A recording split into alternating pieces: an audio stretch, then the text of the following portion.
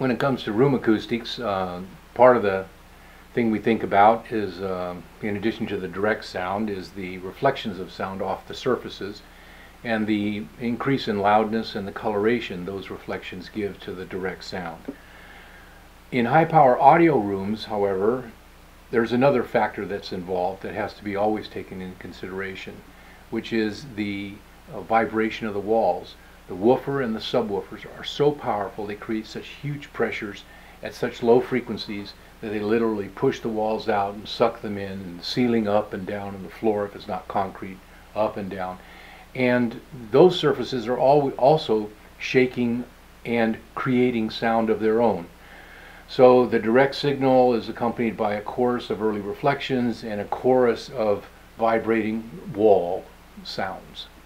You can witness all of this by taking your audio system, turning the volume up, and to a nice dynamic, active musical passage.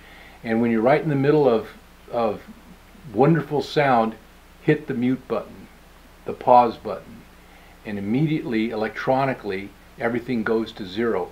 And what you're left with is the sound of shaking walls and ricocheting sound.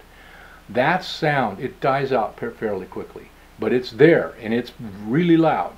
And that sound is the underpinning, it's the pavement over which, the rough road, over which the musical signal is being transported.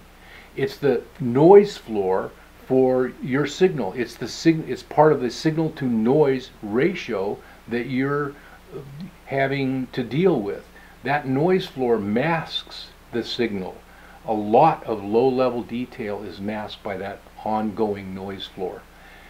And when you do good room acoustics, you not only clean up the reflection patterns, but you also dampen down the vibrating surfaces, so you increase the signal to noise ratio and get more music.